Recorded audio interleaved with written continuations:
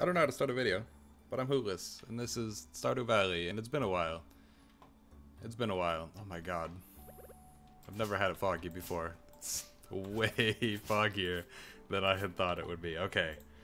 So, this is Stardew Valley 1.3, the beta, and I am playing with mods. And I haven't really done that before. I've been playing with friends since the beta came out, but even then, you know, I haven't been playing too much with mods overall. We sort of just started and we haven't played it much, but I am playing with mods. I have 23 installed right now, all of which do work with the current beta, and they work in multiplayer as well, which is why I picked them out. And I guess I'll list them off real quick. I don't really know what the goal of this series is. I was just about to start up a solo farm, and I was like, hey, if I'm going to play a solo farm, I might as well record it, I suppose. So here we are. Excuse the sniffling, please. My allergies are in hyper overdrive as we move into summer, and the trees outside my house are like giving off fluff into the wind, and it's getting all up in my nose. The mods that I have installed are Activate Sprinklers, Automate, Better Art. I don't know if these are the actual names on the Mods.zip, by the way. It's just what the folders are called. So they might be called something slightly different, but for the most part I think you can find them by these names. If I can remember, I'll try to put a zip file in the description containing all of my mods and you know, their configuration files and all that, so that anyone who wants to can play along. So, Activate Sprinklers, Automate. Maybe it would be good for me to explain what these do, I suppose, as I go along. Maybe. You can tell I didn't plan this out at all. So Activate Sprinklers, it lets you place down sprinklers, and then you can right-click on them to activate them instead of having to wait for the next day for them to go off. This helps with, you know, if you place sprinklers down in the middle of a day and your crops aren't watered yet, you can easily get to that. Ignore the plane in the background, please. Automate, it lets you place down chests next to machines, which I believe is like, you know, furnaces, the mushroom things in the cave, you know, mayonnaise machines, cheese presses, all that good stuff. Anything where you have to put something in and you get something out. If you put down a chest next to it, it will push unfinished goods into it if it can, and pull finished goods out of it. So what this means is if we have a furnace set down and we put a chest next to it, and the chest has, you know, iron ore and coal, it'll push iron ore and coal into the furnace and smelt it, and it will pull out the iron bars as they're created. So this helps us set up like a little factory kind of thing, which should be kind of cool. I'm not sure exactly how useful that'll be. Like, excuse me? Oh, I'm using my pickaxe. I don't know how useful that'll be, because like we can't chain them together, so we can't really create factories, but maybe when some more mods update and more machines get added through said mods, it might be able to create bigger factories, and that'll be pretty cool. So that's that. Just discard that real quick. Throw down a chest like I always do, literally in that spot every single game. Oh, the fog cleared up. That's really cool, actually. Like I said, I've never seen that before, and you can see another mod at play here. I will explain that when I get to it. I'll keep that on me for now. Throw the coal away. Better artisan good icons. What that does is makes it so that when you have artisan goods, for example, jellies, wine, that kind of thing, in your inventory, instead of all having the same icon and you have to mouse over it to see what it is, they have individual icons based on what food product you used to create it. And I think that looks really good. I haven't seen that in play yet, so that might not even be working, because I've never, like, we haven't gotten to save far enough to be able to see the artisan good icons in play. But it should be pretty cool. The pictures certainly look good on the whatever it's called, Nexus Mods place. That place. Which, by the way, is the place where you can get all of these mods and many, many more. There's plenty of mods on there that we just didn't get because we weren't very interested in them. But they might be other people's cup of tea more than they are ours. Can I recover my energy in the bed? I think that was patched. Let me just go in here and lay down. No, don't go to sleep for the night. No, I can't. Okay. So they changed that. Better Hay. That's the mod that I mentioned we could already see in play. And I'll go down here to demonstrate it a little bit more. When you slice grass, it gives you hay right away instead of having to wait until you get a silo to be able to get hay out of grass, which is a nice quality of life feature. I don't know if I'll be getting animals this run through. It's possible, I suppose. I don't have anything against animals. I just often forget that I need to deal with them. And, you know, being able to get hay from grass will be nice, at least, because, you know, I won't have to wait for Marnie to be open. If I forget, I can just go cut some grass. And we'll probably, if I do get animals, we will be growing some grass on the farm. Although I don't have the mod that lets grass grow in the winter, which would have been nice. Better Quarry 1.3 version probably doesn't matter and might be changed by the time you see this video. I don't know. But Better Quarry makes it so that the quarry has better chances to have high quality stuff in it. And the quarry, if you don't know, is given when you complete the... what is it? The fish plaque, perhaps? Because the blacksmith plaque is the minecart system. And the money-based one, where you just pay money for all of them, unlocks the bus. So I think it's gotta be the fishing plaque. Probably. But it unlocks, I think we can see it on the map here, this area. There's a bridge here, just south of the Adventurers Guild and the mine. This is the quarry, and when you have Better Quarry installed, it gives it a higher chance to... Right, I can't do that. Gives you a higher chance to get good stuff out of it. That's a place that I felt like base Stardew was kind of lacking a little bit, because it's kind of the problem that Stardew has. And it's just a problem for me. Maybe other people don't see it as a problem. Probably most people don't see it as a problem, but it feels like the rewards you get for things aren't worth the effort that it takes to get them generally.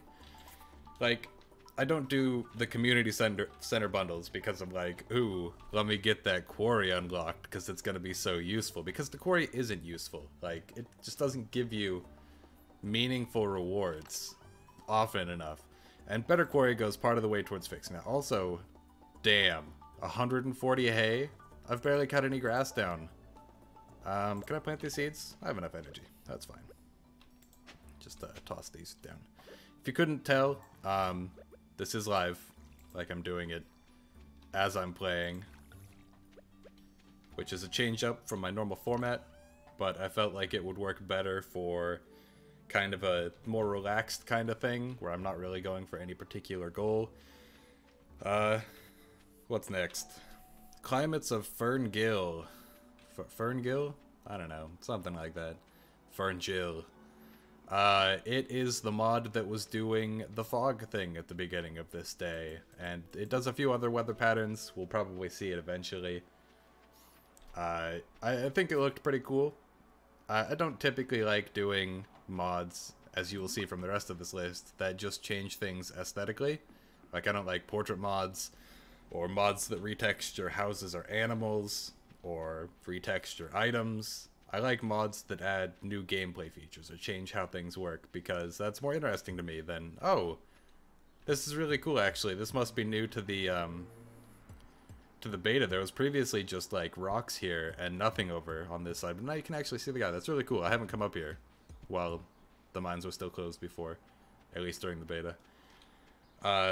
Climates of Ferngill is one of the mods that doesn't change very much, but I like the weather that it adds. And I think combined with some other mods, it could be really cool. Like the, what's it called? Weather Illnesses. I don't have it installed because my friends weren't into it. But Weather Illnesses makes it so that if you're outside doing things during adverse weather conditions, you have a chance to contract a cold. And that makes you take up more energy in kind of the Harvest Moon style. Don't... Oh, okay. Oh my god, it's so foggy, though. Oh, that's crazy. Whoa. Alright, oh, it's because it went past 6 p.m., so it got kind of darker. Alright, next up is Community Center Bundle Overhaul. I haven't been able to check and see if this is working or to get it working but we will see. Basically what it does is it makes all of the bundles much harder to complete. So much harder, in fact, that I don't think it's possible to get it done within a year in the game. Like, even in multiplayer, there's just too much, and there's too many things that require you be in the second year or beyond. So I don't think that'll be a goal, because, well, it won't be a goal to complete it within a year, because that's just not going to happen. And you'll see when I get it working, if I get it working, that it's unreasonable. Console commands that comes with the Stardew modding API just lets us use some commands in the console. Doesn't affect too much. I won't really be using it, except that I have to use console commands to activate the bundle overhauls, I believe, so maybe that. But beyond that, not going to use it for anything. Content Patcher is used for changing images of items, and I have this. Yeah, I have that installed, if that wasn't clear. Next up is Content Patcher, and that's used for modifying images that could be overwritten by other mods to make sure that they don't conflict. For example, portraits and stuff. I don't believe any of the mods that I have installed are currently using that, but I don't want to remove it because it's not taking up much space anyways, and you know, there's no reason to remove it. It's not doing anything, so I'd rather just keep things not broken. Just looking around for some forageables real quick, as per usual, because forageables are great. Get out of here. Fiber. What's next? Next up is convenient chests, which I will demonstrate once I get back to the farm shortly. Essentially what it does is it makes it so that if you are near a chest, I think the range is within 4 tiles roughly. There's a forageable right here. If you're within about 4 tiles of a chest, then you can craft things in your inventory as though you had the things in that chest in your inventory, which is very handy. You know, just so you don't have to hold things in your inventory, and you can quickly, you know, craft things without having to go looking through chests to see what it's in. And, you know, it's just a nice quality of life thing. Some might consider it a little bit cheaty, and it probably is. It's not something that would be included in the game by default, I feel. And for good reason, because it doesn't make sense, but I do like having it. Next up is Desert Obelisk.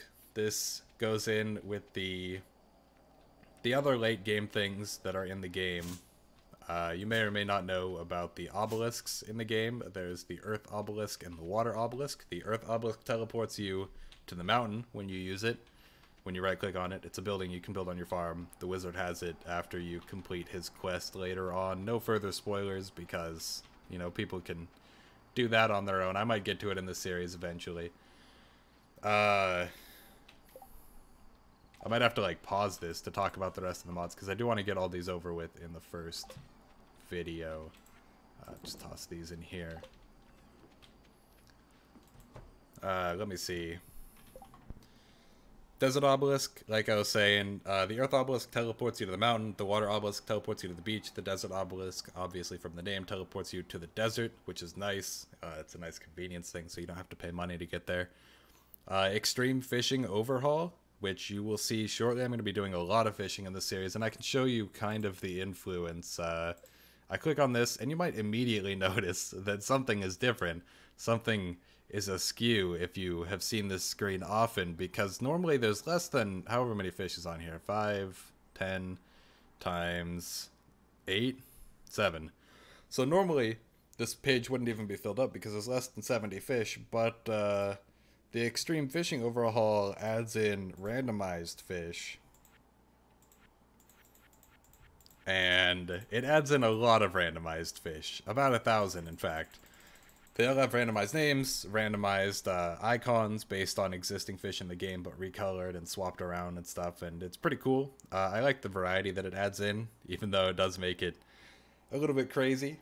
It doesn't replace the base fish, so you can still catch all of the normal fish in the game, which allows you to fulfill bundles and whatnot. It just adds in a bunch of extra fish on top of that. Fast animations, you will see probably in the next video if I eat some food. It speeds up animations for certain things that you're going to be doing a lot, especially breaking geodes, eating food, milking animals, and shearing sheep. And it just makes all of those quicker so that you don't have to spend as long looking at them. I have Fishing Overhaul, which adds in some more changes to the fishing system. And I don't know if that works with Extreme Fishing Overhaul. This was meant to be a test world, like a test farm, where I see if those actually work together before we add it back into our multiplayer. So that does a few things. It makes it easier. Well, first of all, it makes it possible to get Iridium Star fish, like Iridium Star quality fish. And second, it makes it so that rewards for treasure chests are a bit better, especially if you've gotten more perfect catches in a row. It makes it just so that you can more easily get higher quality treasure and higher quality fish, and it's just all around very nice to have. Next is level extender, which makes it so that the max level for all of the skills is 100. It's not visible here. They still go up to 10, and you still get professions at level 5 and level 10. It just continues increasing to 100, at which point, you know, you get increasingly good benefits as you go along and all that good stuff, and it's just nice to have. It works together with the Extreme Fishing Overhaul mod so that you can, you know, catch a wider variety of fish the higher level you are. There's a bunch of, like, you know, there's a bunch of fish that have higher fishing level requirements, so that's pretty neat. Look up anything. I think I can show you that real quick. Yeah, you hover over anything, you press F1, and it shows you what it is. So I can press it in my inventory, press it on items, and it tells me who likes it, what it's in. And I can use it on people as well, and that tells me what they like. If you've used mods, you're probably familiar with Look Up Anything. It's very handy. Press F1 to use it if you happen to use it. If you happen to download these mods. Which will require, by the way, that you download the latest beta of Stardew. There's info out there on how to opt into the beta. And you can use the latest beta version of the Stardew modding API, and then you can just dump all of the mods in, and it should work like instantly. Next is more multiplayer info. Just adds in a few more chat prompts for when things are happening. Notably, it makes it so that if you are the last person to sleep, it tells you that you're the last person to sleep, and it mentions whenever people go to bed. Mostly stuff that should have been in the game anyways, and probably will be eventually. No fence decay. Makes it so that fences don't decay. They're very simple, very straightforward, and a very good addition because it's really annoying when fences decay and then you have to break them and replace them. It's just a pain. Range display, I will show that one eventually. It lets you see the ranges for sprinklers and, more notably, scarecrows, so you can easily see whether or not your crops are being included. Make sure that no crows get anything. Save backup backs up your save. I don't know how frequently. That also comes with Stardew modding API by default. Simple crop label. I can show that one real quick. You go out, you have crops right here, and you hold right click and you mouse over them, and it says parsnip. And you can right click while you're hovering over them, and it just tells you what they are. It works on trees as well. Maple tree, oak tree, all that good stuff. So that's also just a nice quality of life thing. Stack everything. I don't want to like make stuff that would show what it does, but it makes it so that chests, scarecrows, that kind of thing can stack with each other, whereas normally they can't. And then finally, there's just a core mod that works for the fishing overhaul thing and is not important. So that's the entire list of mods. Hopefully you guys are looking forward to watching this modded Stardew beta series, where I'll be going over, like, looking at some of the cool stuff that you can find in mods. I'll be installing more mods as we go along, most likely. And I'll be checking out the stuff that is in the beta. Eventually I might build cabins on my farm and get a few people in here with me. I don't know what the cabins require to build. I started this as a single player world, so it doesn't have any cabins pre-built. But I know you can add them by talking to Robin. So we'll see that eventually.